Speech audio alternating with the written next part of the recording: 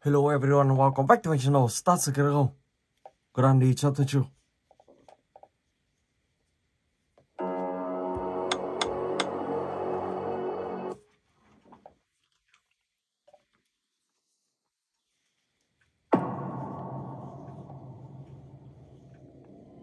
One day, okay.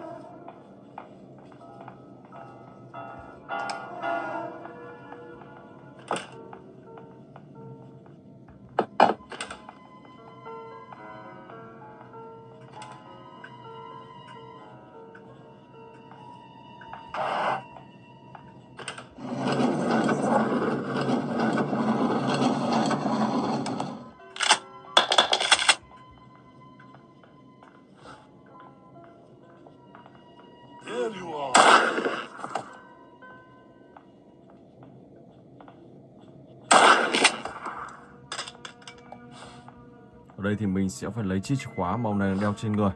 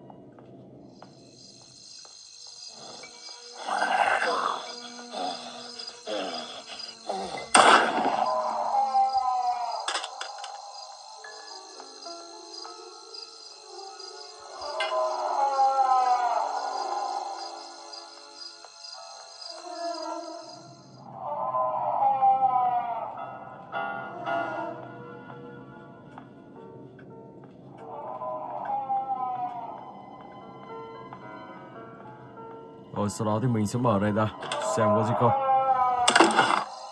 Ok.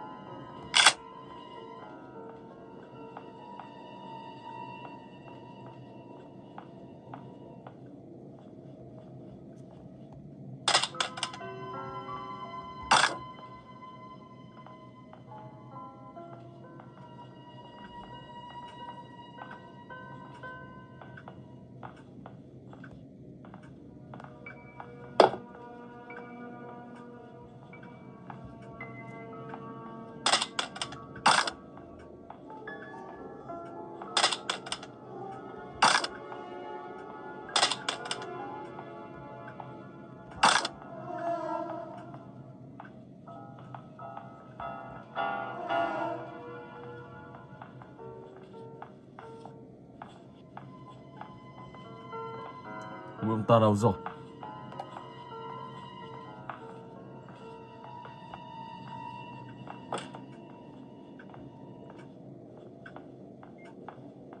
Trên tầng 2. Oh my god. I see you. Ok.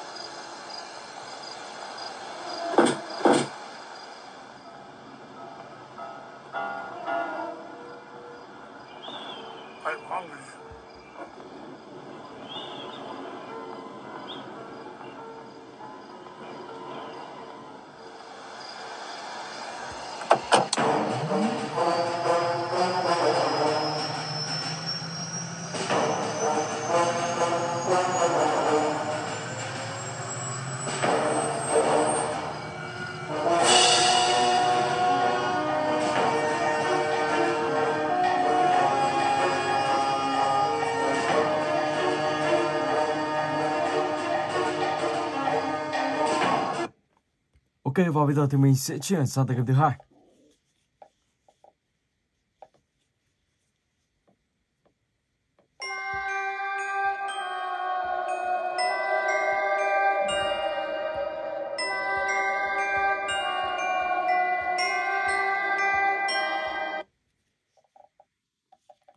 Let's go.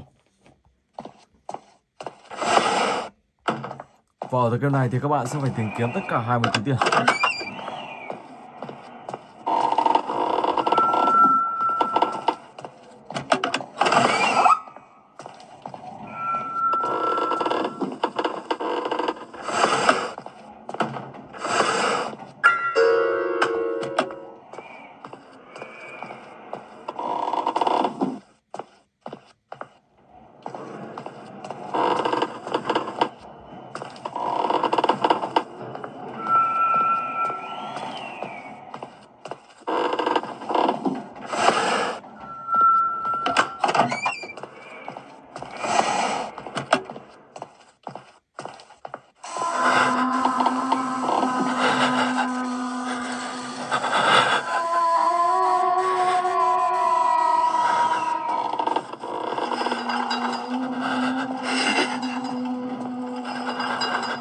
Ở đây thì mình sẽ rửa con ma xuống dưới tầng hầm.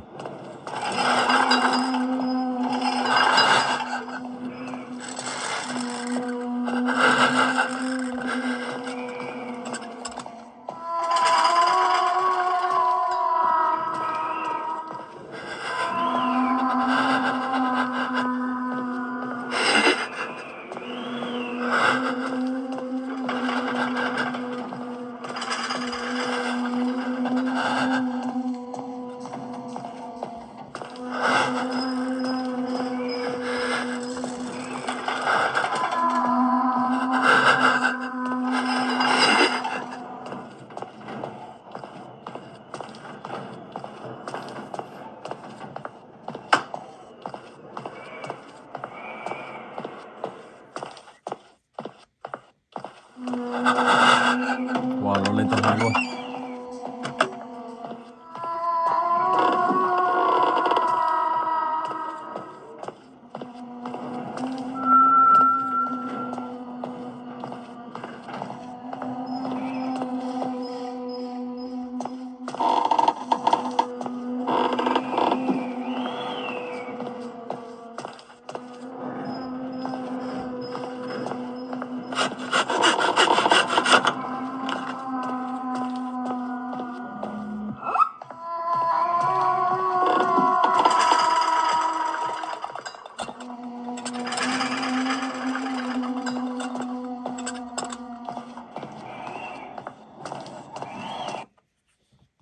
Ok, và bây giờ thì mình sẽ chuyển sang tựa game thứ ba. Forest Monster Siren.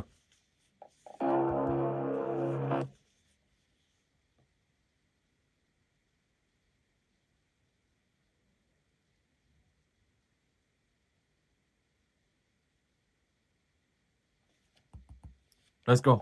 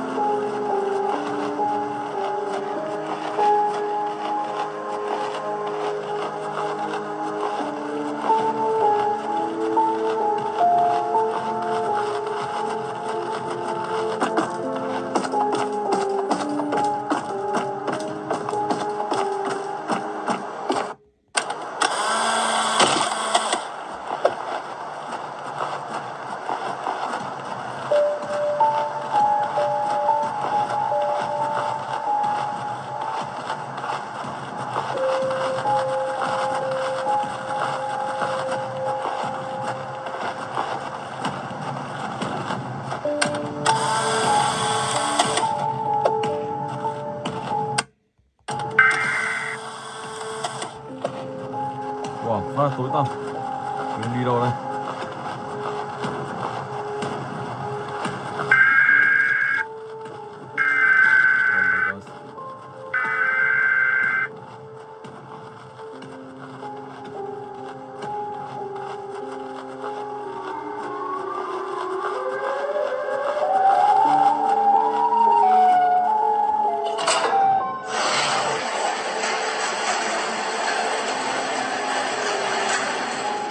Cửa đây đã mở ra.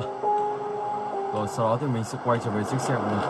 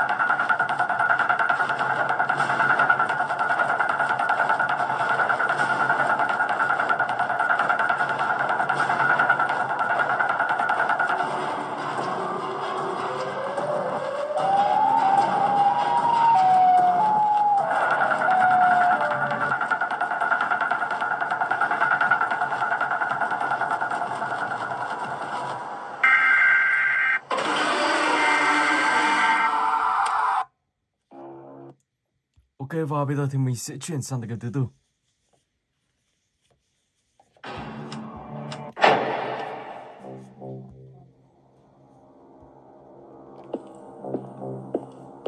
Đây là tựa game bóng ma trong trường học. Và ở tựa game này các bạn sẽ phải tìm kiếm tất cả là 8 món đồ.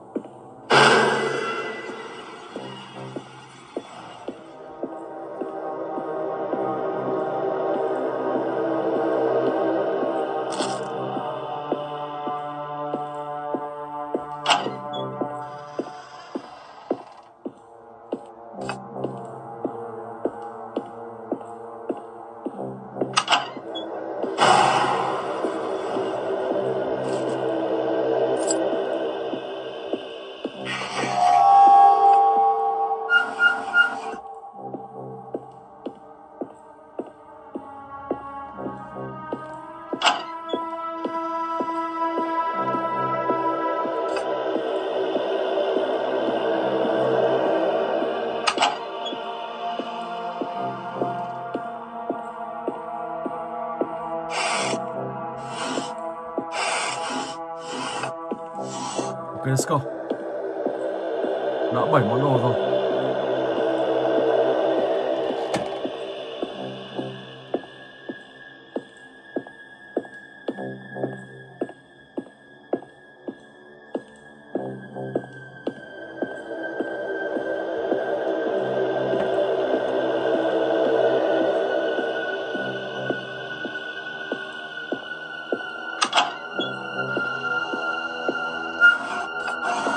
Món đồ thứ 8. Ok, sau đó các bạn lắp 8 món đồ vào đây.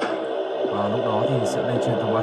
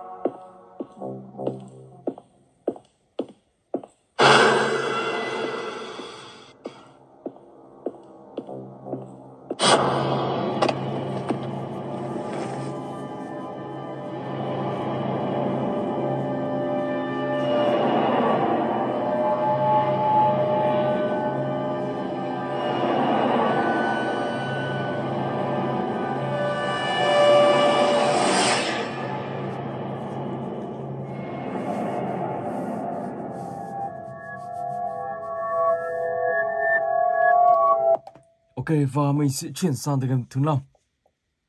Siren here through. Let's go.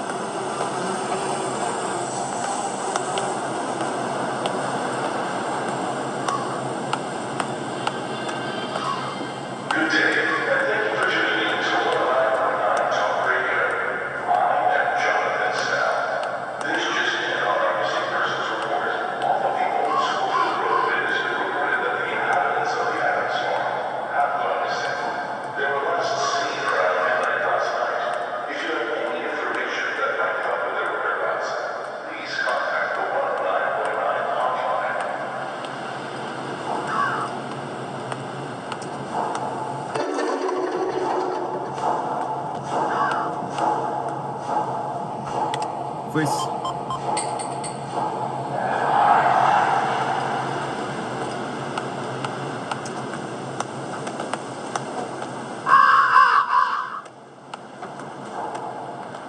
Ở từ game này các bạn sẽ phải tìm kiếm tất cả 3 ngôi nhà, và trong mỗi ngôi nhà các bạn sẽ trả lời từng câu hỏi trong từng ngôi nhà đó. Khi trả lời đủ 3 câu hỏi các bạn sẽ đến điểm đích cuối cùng. Từ đó thì các bạn sẽ hoàn thành được chapter 1 của tự game này. Mình sẽ tìm đến ngôi nhà thứ 2. Trong này thì mỗi một lần vào tự game này thì nó có những con đường khác nhau. Các bạn có thể đi lạc đường bất kỳ, chứ không phải là khi vào tự game này mà nó chỉ có một con đường. Rất nhiều những con đường và nó thay đổi nhau.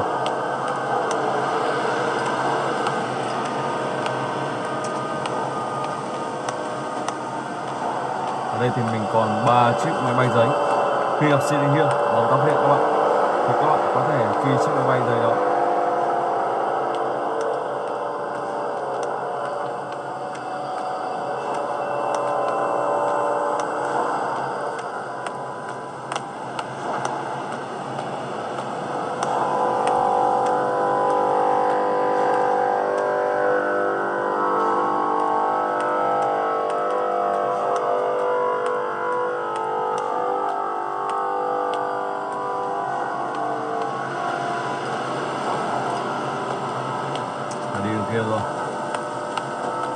vào xem có vào được trong ngôi nhà này không. Đây rồi.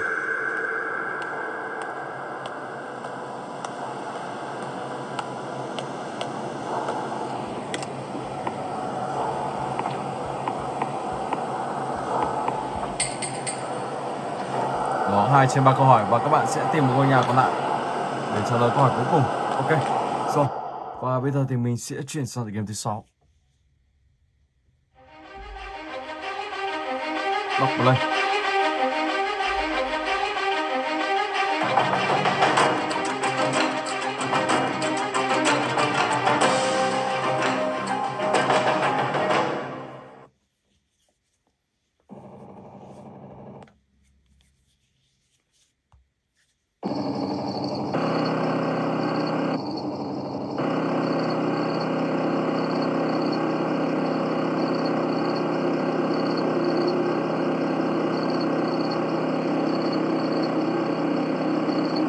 Đây là một tựa game ma đi vào trời tối một mình. Ở tựa game này các bạn phải cẩn thận khi va chạm vào những đồ vật hoặc món vật ở dưới đây, có thể các bạn sẽ thua hoặc các bạn có thể gặp những con ma và các bạn có thể hãi và bị phóng nhanh thì các bạn cũng sẽ thua ngay.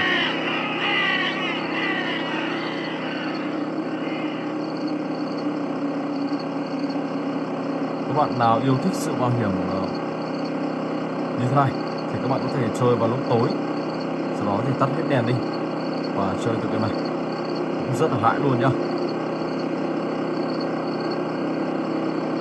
Một chiếc xe đổ ở đây, tiếp tục đi thẳng tiếp này.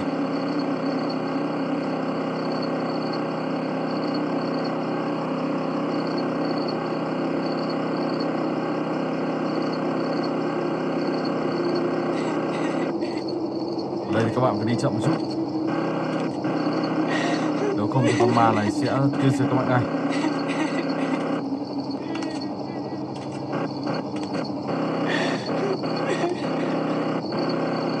Ok, nó biến mất rồi.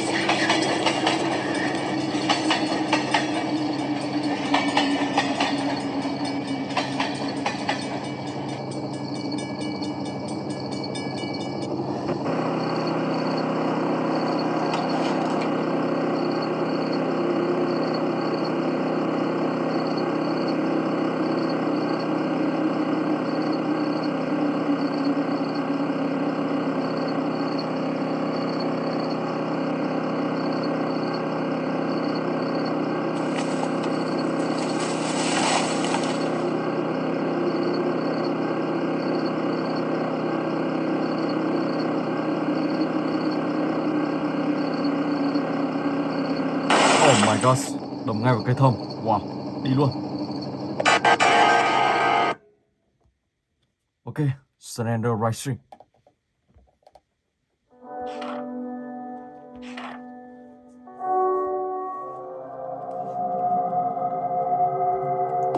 Và ở tựa game Slenderman này, các bạn sẽ phải đi xung quanh tìm tất cả những bức hình được gắn trong map bản đồ này. Khi đến gần một bức hình nào đó thì nó sẽ tạo mũi tên để các bạn tìm được.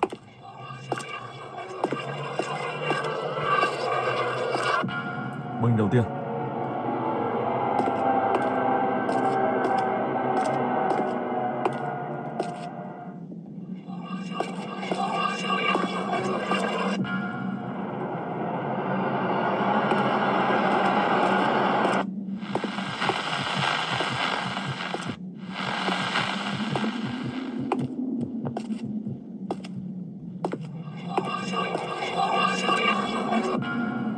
Bức hình thứ ba.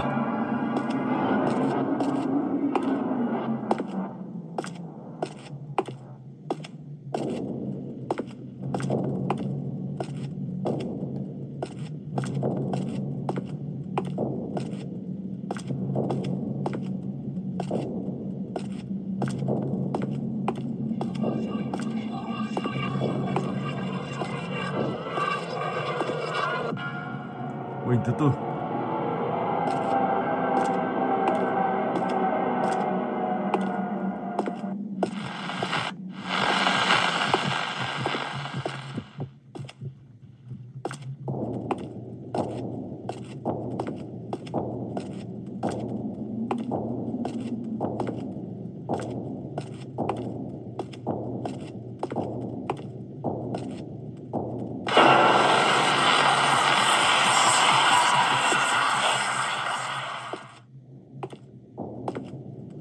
Đó, cứ thế các bạn sẽ đi xung quanh tìm kiếm tất cả 80 hình.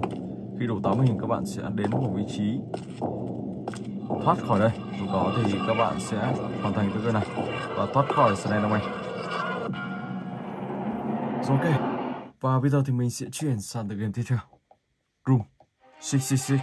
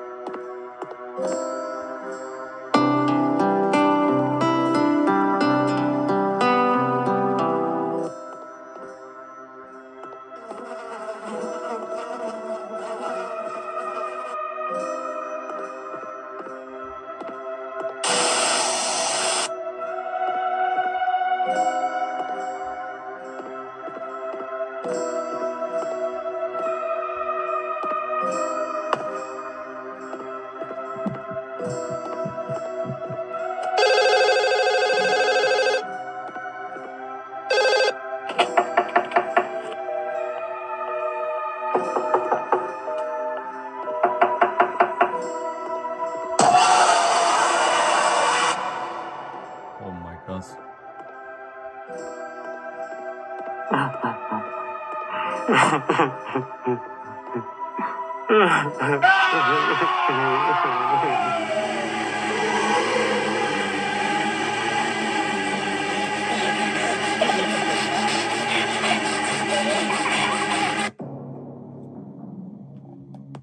Okay, how of Slendrina?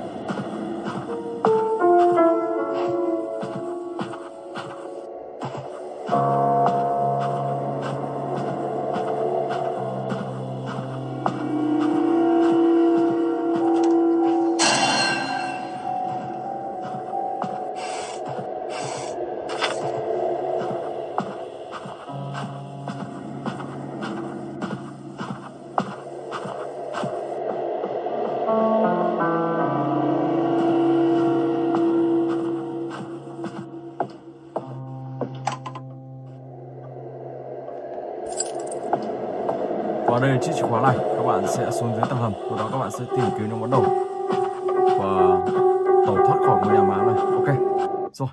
Và bây giờ thì mình sẽ chuyển sang game tiếp theo, Granny Chapter 1.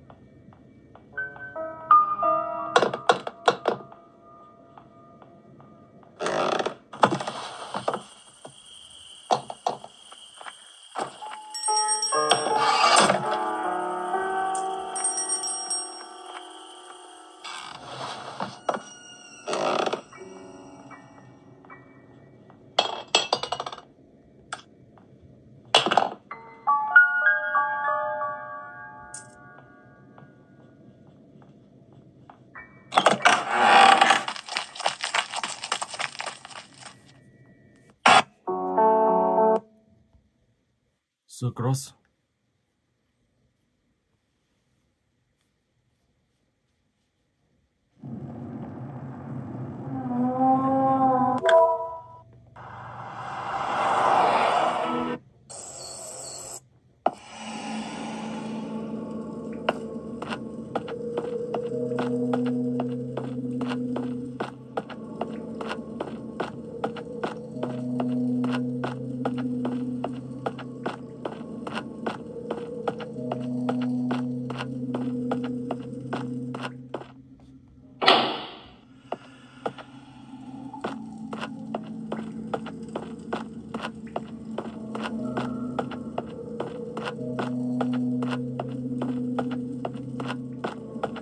Cái gì đây?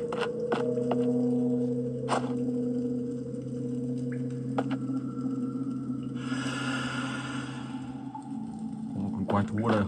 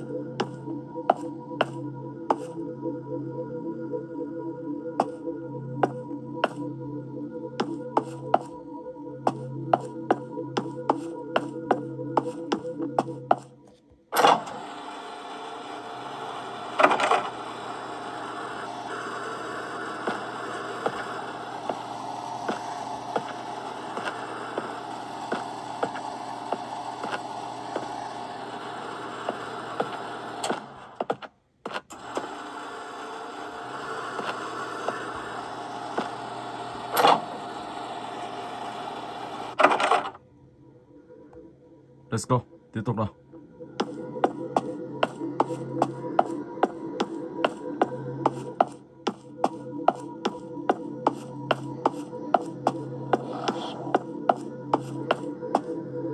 Đủ quái, tiêu diệt thôi.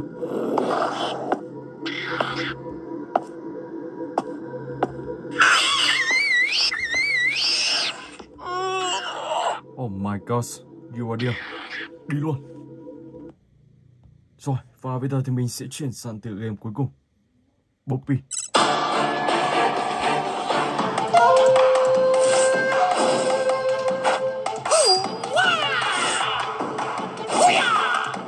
Double kill. Multi-kill.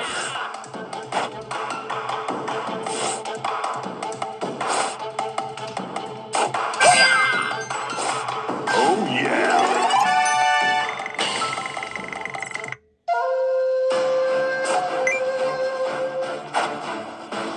Bạn đi.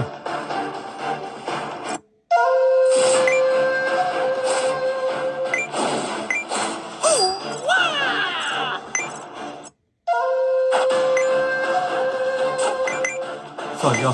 Wow.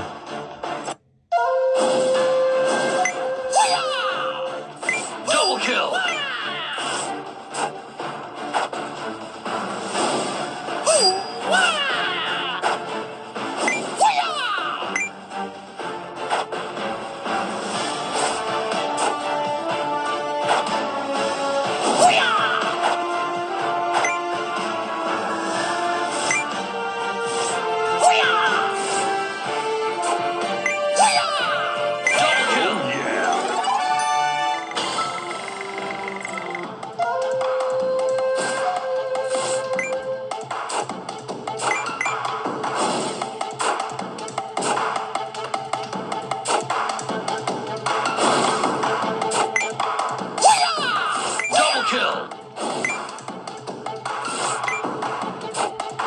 Oh my god, đi rồi. Ok, và mình xin phép dừng clip tại đây. Hẹn gặp lại các bạn trong clip tiếp theo.